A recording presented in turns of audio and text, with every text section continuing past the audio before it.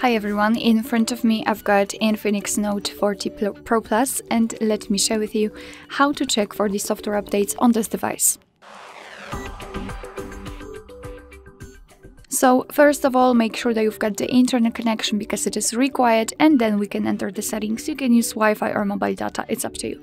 So let's enter the settings, and here scroll down to the very bottom to find the system. Now on the second position we've got the system update, so let's tap on it and choose online update. And your device will basically check for the updates, and you can meet two different scenarios with two different results. Here we've got the first one where your system is up to date. Your device will show you this information, show you the information about the Android version you currently have, and the last security update.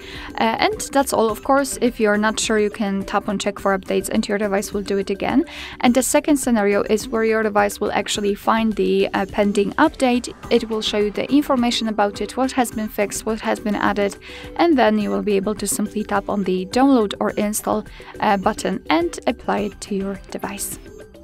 Alright, so that will be all. Thank you so much for watching. I hope that this video was helpful, and if it was, please hit the subscribe button and leave the thumbs up.